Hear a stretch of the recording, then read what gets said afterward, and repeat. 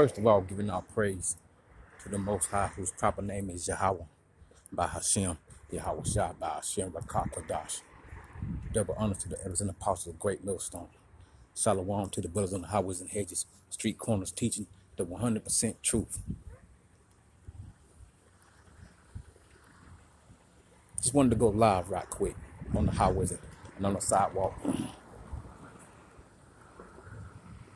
The Lord Yahweh Shah is coming back to gather his elect. And when he come back, he's going to set up a righteous kingdom of heaven, wherein he will reign forever. He's going to topple and destroy the kingdom of Esau, Edom. He's going to destroy the kingdom of Esau, Edom, Babylon the Great, America. America means bitter.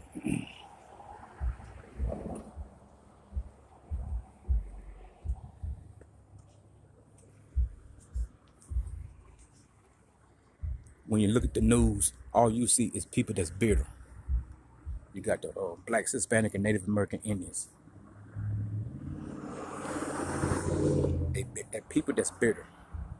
America means bitter. America was named after Amerigo Vespucci, an Italian white man.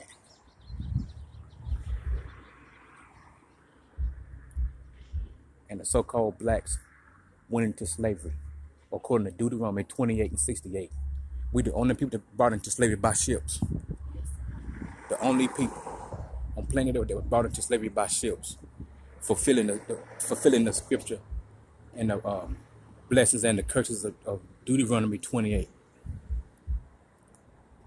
Specifically referring to Deuteronomy 28, chapter 68 verse. For the Lord told the children of Israel that they would be brought into slavery by way of ships. According to the Bible, the blacks, Hispanic, and Native American Indians are the true Jews. And those Jews that's over in our land, Israel, their country was set up by Esau, Edom. 1948, we call them the 1948ers. America means bitter. That's what America means. America means bitter. Because the people here in this land are bitter. You got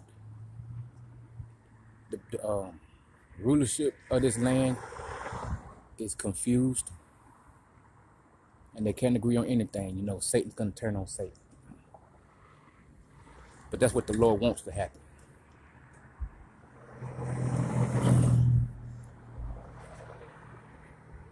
Yahweh Shah, the Lord, our Lord and Savior, is coming back to destroy America. And America means bitter. Everything you see, all the buildings, all the skyscrapers are going to be desolate. It's going to be like a desert. The rich is going to go hide in the cliffs and the rocks, in bunkers underground, underwater, out in space. But according to Jeremiah 16, chapter 16 verse, the Lord is going to send for many fishers and hunters. And that's the elect. The elect man is going to fish them out and hunt them out. And when you hunt, it ain't no peaceful thing. When you hunt, you're going to have to kill, damage, and injure. The men of the Lord is going to hunt out the rich that went hide. Some going to survive the nuclear missiles because they're going to hide in underground bunkers. And according to Jeremiah 16, chapter 16 verse, the Lord is going to send for many fishers and hunters. We're going to fish them out the cliffs of the rocks and hunt them out. And make them bury the dead bodies. It's going to be many dead bodies everywhere. Going to make them bury them. And put them in the slave for 1,000 years. And this is the prophecy of the 100% truth of the Holy Scriptures, the Bible.